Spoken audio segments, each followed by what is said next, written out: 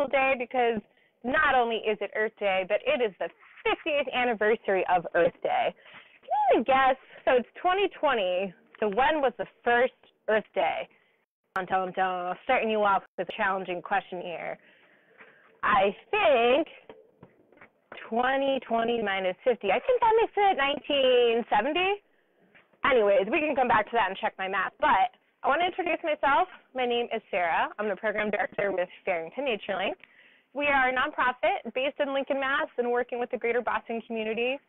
And our mission is to enhance the lives of children from low-income communities through a relationship with the natural world.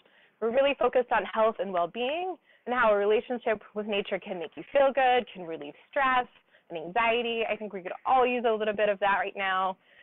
Whether you're interacting with nature from the comfort of your home, even if you live in the city like I do, or if you're able to get out into the woods at somewhere like Farrington over in Lincoln.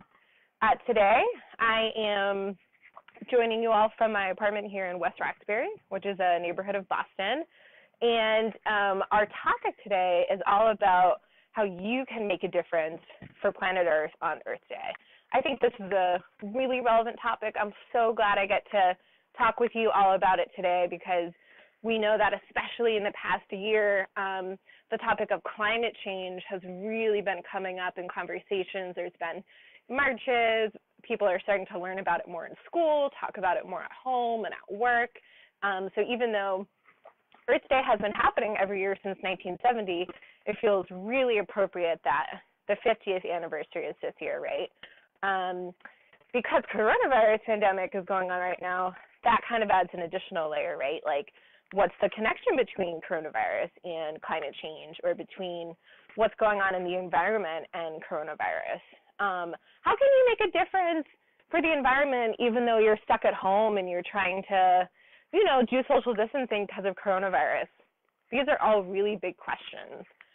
We are going to be talking about some answers to those types of questions, talking a little bit about what you can do. We are going to be doing a little bit of a demo of a recycled art project that I thought would be a cool idea to do a little bit of activism from my own home. Maybe it's something that you could do at home, kind of something similar, or maybe you have another idea. Before we dive too much into that, I wanted to acknowledge that Indigenous people around the world have been the stewards or the people who are taking care of our earth forever, right, since humans have been around. And here in Massachusetts, there are still many different types of indigenous groups. So indigenous is just another word for Native American, if you've heard the phrase Native American. So over in Lincoln, where Farrington is located, we're not there right now, but the Massachusetts people are an indigenous group that our state is actually named after, and they didn't have any kind of like permanent homes in the Lincoln area, we don't think, but they did often kind of come through Lincoln to hunt and fish and look for, plants that they could eat and whatnot. And besides the Massachusetts people, the Wampanoag people are a Native American group that still have a really awesome presence in the eastern part of Massachusetts, which is where Boston and Cape Cod are located. So just wanted to kind of throw that out there. I think it's really important to acknowledge or think and talk about where we are every day, and especially on Earth Day. Awesome. So, sometimes when I think about the environment and saving the planet and Earth Day, especially when I was younger and before I learned a lot about the environment, it was a little overwhelming, huh? It's like it feels like there's so many problems going on with the Earth, and what can you do to help, especially if you're a kid, right? And so I wanted to think of a few examples. I have a few ideas just to kind of get the juices flowing, but I didn't know if anybody wanted to write a comment or let me know, what are some environmental issues that you really care about? What are some things that you think are either problems that we need to change or solutions, good things that we already know about that we should be doing more of?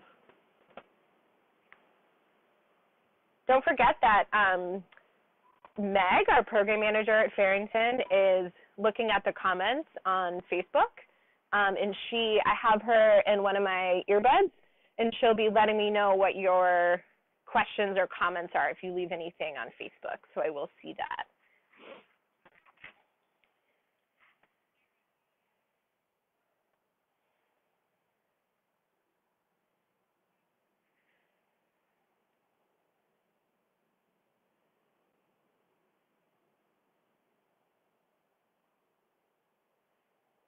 Yeah.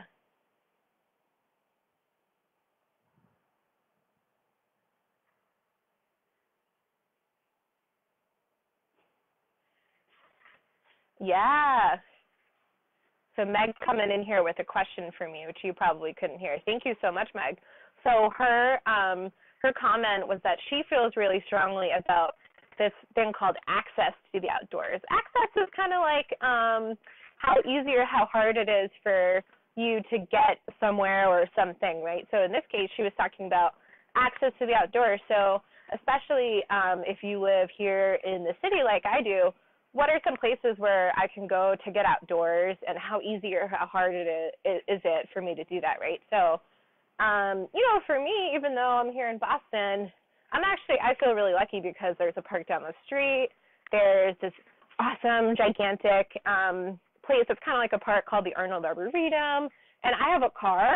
So even though the Arboretum is a mile away from here, if I didn't feel like walking there, I could take my car and drive there, right? And I'm also really lucky because I only have to work one job, and I don't have any kids to take care of, so I got plenty of free time to go to places like the Arboretum or go to the park. I could even drive somewhere further away, right, like the mountains or like Farrington, but not everybody has that. Some people live in an area where, or a lot of people live in an area where there are not parks that are safe or really that appealing or clean. Maybe there's a lot of trash around. Maybe they are having to work lots of different jobs or take care of kids, or they're really busy, you don't have a lot of free time to get outside, or maybe they don't even have the right clothing or gear to feel like safe and comfortable in the outdoors, or maybe they just don't feel like it's for them, right? Because some people, especially people of color, have been made to feel that the outdoors is not for them because of racism, unfortunately. So thank you, Meg. That's a really important question. Anybody else, just to get, the juices flowing, do we have any other topics that folks feel like are really valuable to be thinking about in terms of the environment, especially today on Earth Day? Meg's coming in with a comment. Yeah.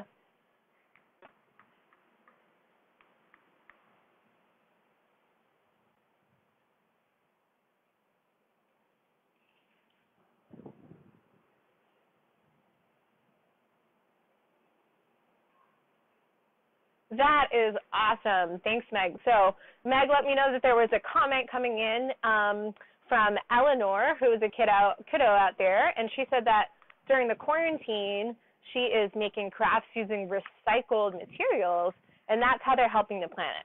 So how does that help the planet? I love that comment came in because that is exactly what we're going to do during our demo later today. So recycled, I think a lot of people have heard that word, but what does it really mean? I think it means that you're reusing something either in the same form or maybe in a different form that has already been used before, right? So I'm going to give you an example here. I got some yogurt last week, and they came in these individual little plastic containers. I actually didn't want them to come in individual containers. I like getting them in a giant container. But because we're dealing with coronavirus right now, it's been harder to find the groceries that I want. So I said, okay, I'll just deal with it. I'll get them in individual little containers. So instead of throwing these in the trash, I threw them in my recycling bin, which means that the city of Boston will pick them up, and then they'll bring them to a recycling center where hopefully plastic will get turned into something else in the future. Instead of actually putting them out in my recycling bin for the city to pick up on trash day, I pulled them out of my recycling bin, and I thought that they might make a cool material for our recycled art project today.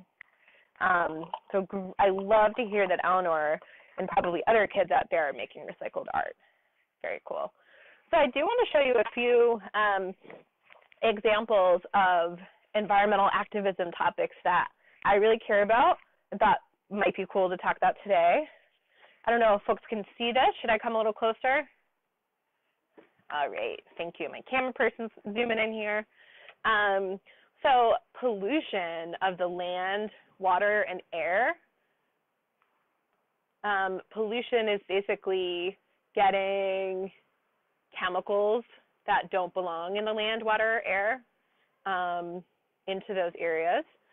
Food security, that's something I care about too. So we know what food is, but security, kind of like safety or kind of like that access word that we talked about. So food security is like how much or how little are people able to get food that is not only enough for them to eat, but also, nutritious and plenty of fruits and vegetables and not just processed food that isn't so good for you, and where a grocery store is located, how can people that maybe don't have a lot of money and are living in the city and maybe don't have cars, how can people get the food that's healthy that they need, right? And there are a lot of awesome places working on that. This last one, rising temperatures, right? So in this conversation we've been having about climate change, maybe some people have heard that it's getting hotter out, and that's changing a lot of things, right? So ice in the cold, North Pole, South Pole of our planet is melting, sea levels are rising, it's causing a whole chain reaction. So these are some things that I care about, and also kind of wanted to talk about this next layer, right? So the example of making recycled art or making a change in your own home, that's kind of on what I would call the personal level, right? So it has to do with you and your family, like maybe even anybody who lives in your household. So I wanted to show you an example of something that I've done in the past year to change what I'm doing on the personal level. So at my house, we used to use a lot of plastic wrap in the kitchen, right? Like when we, had leftover food, or if I only ate half of my mango, I might wrap it up in plastic. But in the last year, I said I really want to stop using so much plastic wrap, right? Because plastic wrap goes into the trash, and then that's not good for the environment. It doesn't break down very easily at all. So instead, I've been doing two things. I've been trying to use more reusable containers, like this one. So even though this is plastic, it's something that I can use over and over and over. I can just wash it and then use it for something else. I don't have to throw it away. If you didn't have one of these like nice Tupperwares, instead, you could also use some kind of container that you bought something in at the store, right? Like this, I think, was from the prepared foods section of the grocery store. Like if you go and there's like a salad bar or like olives or whatever, I just save this and I keep washing it. I also like to get that spreadable butter that comes in a container that kind of looks like this. Those are really good to keep and reuse for tons of things, storing food, storing other stuff. I also got these cool things called beeswax wraps that are kind of like a piece of fabric covered in beeswax.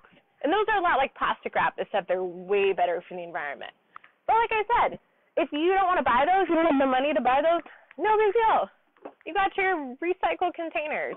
So that's an example of something that I'm doing on the personal level. So I want to show you 3 words here. This is just, what's up, Meg? Yeah, okay, we got a question coming in from Eleanor.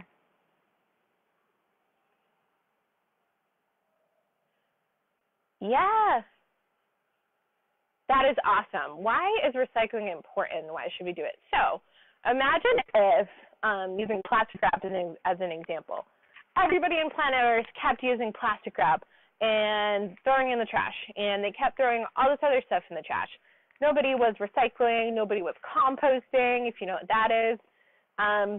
When I take my trash out and I bring it to the end of my driveway right down there, and the city of Boston picks it up every Monday, they are then bringing it to a place where it's either put into a landfill, which is kind of like a giant area where all the trash goes, and then eventually it does kind of like get pushed down a little bit or compress a little bit, but you're still taking up a lot of space, right? Some other places like burn your trash. Either way, eventually we're going to run out of space for all of that trash, right? Planet Earth is only so big. And there's a lot of other issues too, right? Like when trash is breaking down, it starts to release kind of like vapors into the air. And by that I mean like maybe it's not an exact comparison, but if you were like boiling water on the stove, it's releasing steam.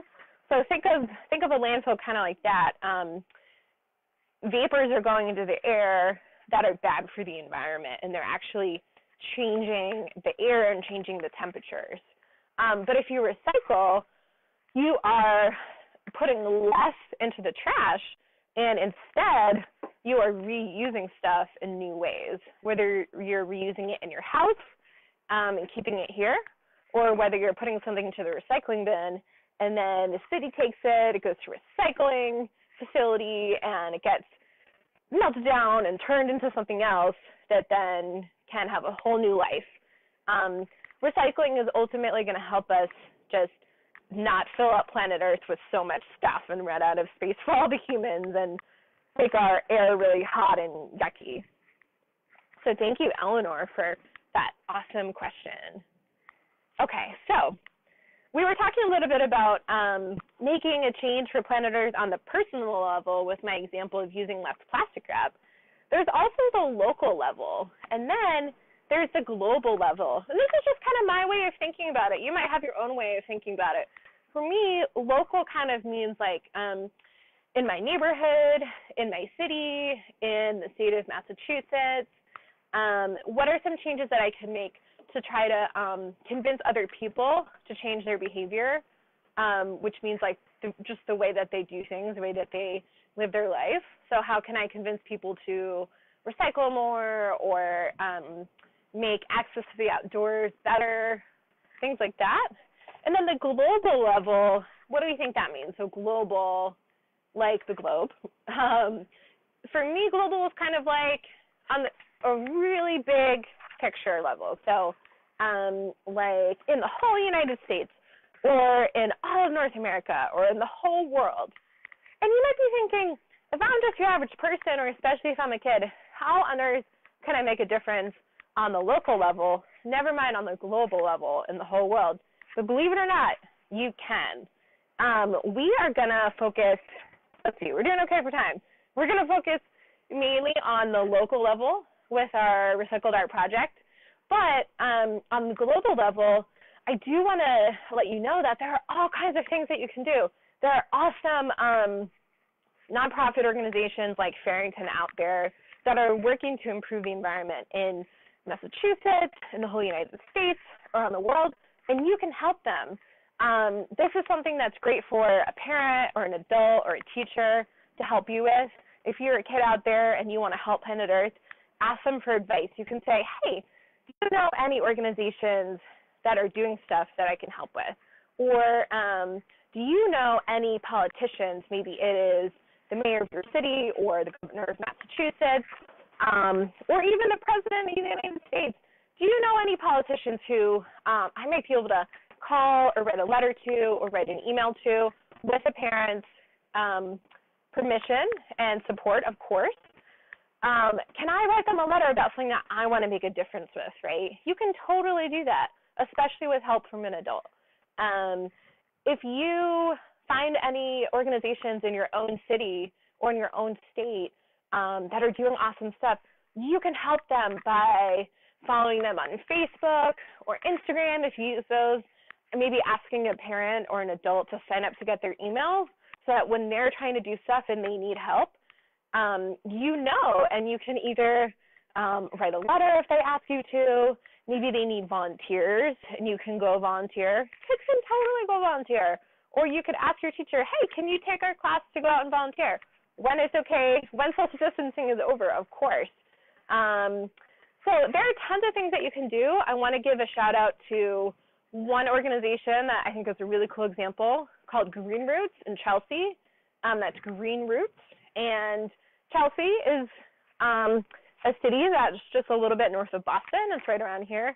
They are doing awesome work in this thing called environmental justice.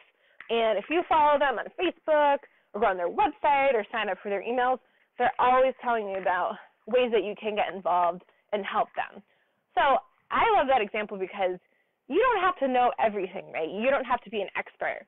There are all kinds of people out there who are doing awesome things for planet Earth. And if you just kind of, it's kind of like having a friend who's an expert on something that you don't know as much about, right? Maybe you have a friend who's really good at a certain video game that you're not as good at. They're the expert on that.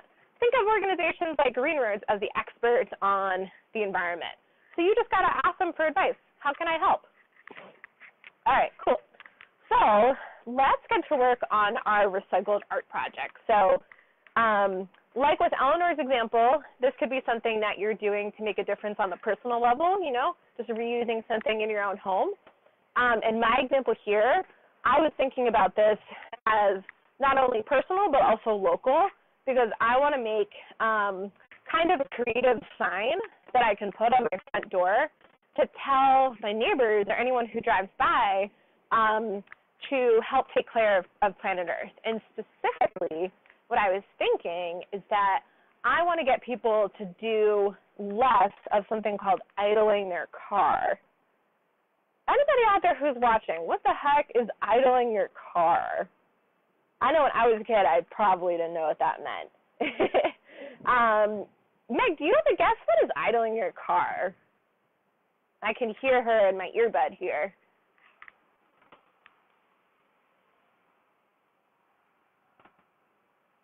Yeah, it's when you're not moving in your car, but the car is still running. The car is still on. Thanks, Meg.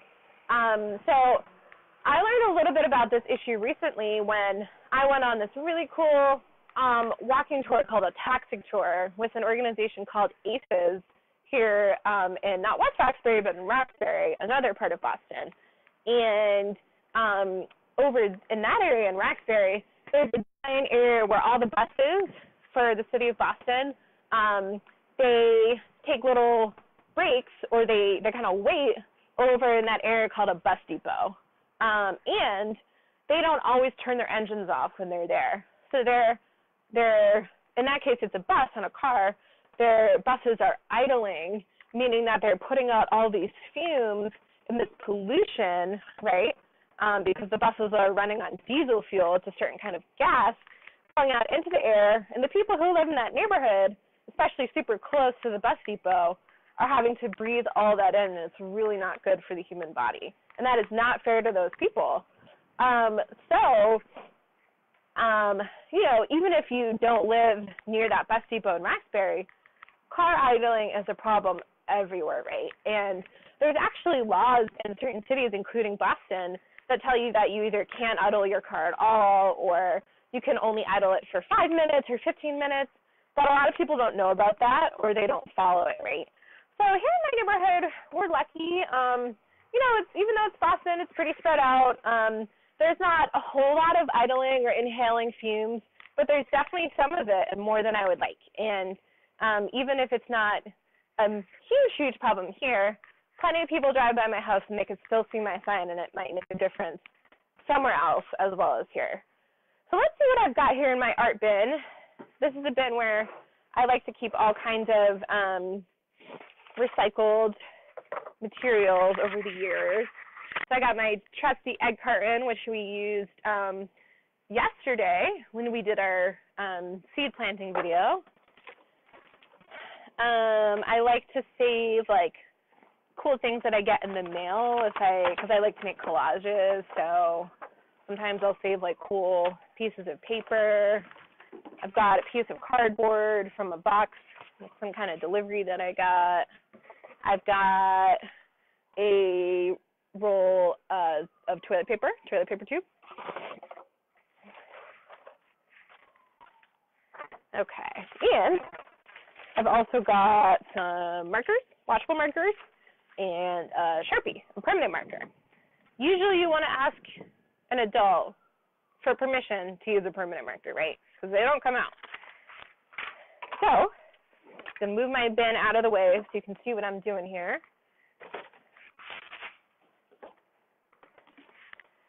And I was thinking that I might make my sign kind of in the shape of like a flower maybe, but you can make it look like whatever you want. You could make it look like an animal or the globe, planet Earth. You could have it be just a sign using recycled materials. It doesn't have to look like anything. Ideally, I probably would have used a bigger piece of cardboard so that you could see the words if you're driving on the street and my door is far away. But, just for demonstration purposes, I'm going to be using something smaller here. So first I'm going to write on it my message. Please stop idling your car. And then I'm going to use my other materials to kind of decorate around it and make it look like a flower to celebrate the earth. Please do not idle your car. And then I'm going to write thank you, because that always helps, right? It helps if we are kind. If I had more time, I would maybe go over the letters a little more, make them stand out more. So this is just the very base of my sign, and this is on cardboard that I just had in my little art bin, right? Now, I was thinking that I could cut out each of these little pieces. Ooh, it is windy, huh? Each of these little pieces of the egg carton. And maybe later today I'll go and I'll paint on them and make them different colors to look like flower petals, or I'll use a marker. You could keep them plain. Whatever works for you, whatever you have laying around your home.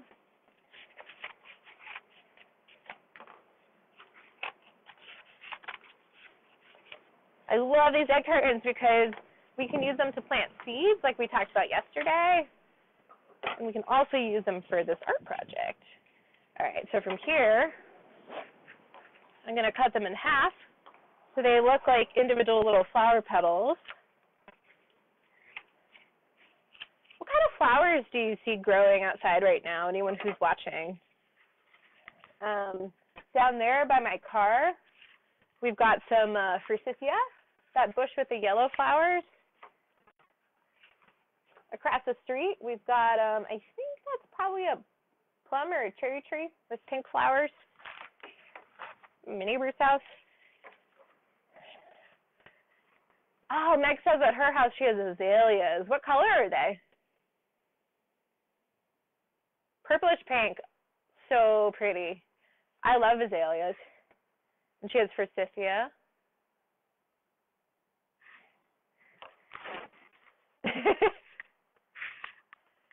I remember that from Meg's video yesterday. She said when she was little, she used to call forsythia the octopus plant because its branches go in all different directions. I agree.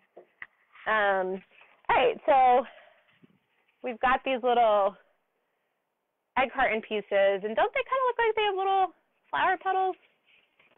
So our sign is going to be surrounded by lots of tiny little flowers, but if I did the whole thing, if I had more time, it would also kind of look like the cardboard part is the center of the flower, right, where the pollen is, and then these are little petals. And I could add tons of other things, right? I could cut out some of this cool paper that I saved, and I could turn that into a petal that goes, a bigger one that goes behind the little one.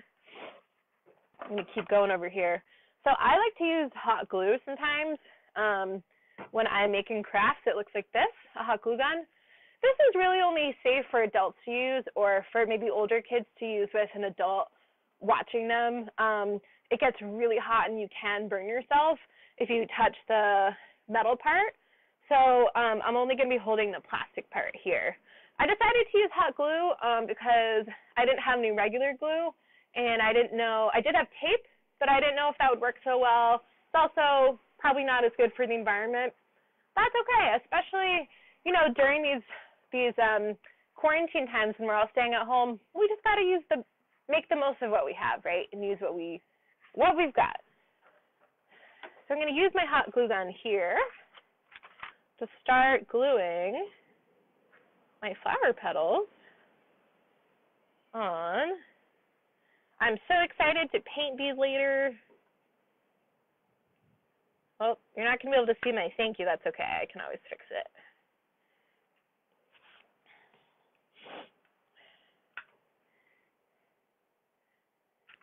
So for folks who are watching, what are some other ideas of recycled materials that you could use to make art projects, especially art projects that can send a message out to the world about helping the environment? What are some other materials? Maybe it's something that you have or something that you've just thought of that, you know, other people might have. Leave us some comments, please. I probably should have written the words more in the middle, right? Because the flower petals are kind of taking them over, but that's okay.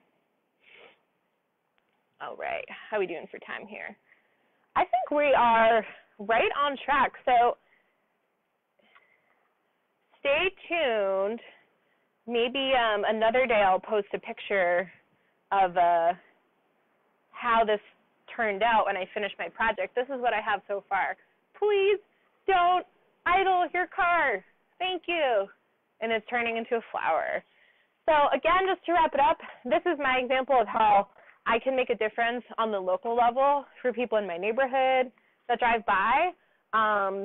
You can also make a difference on the personal level in your own household, on the local level in your neighborhood or in your state, and on the global level. You can write letters, you can sign petitions, you can become a politician yourself if you wanted to, or you could volunteer or donate money when you grow up to organizations that are doing awesome work. All right? I'm going to pause for any final questions or comments before we wrap it up here on this 50th anniversary of Earth Day.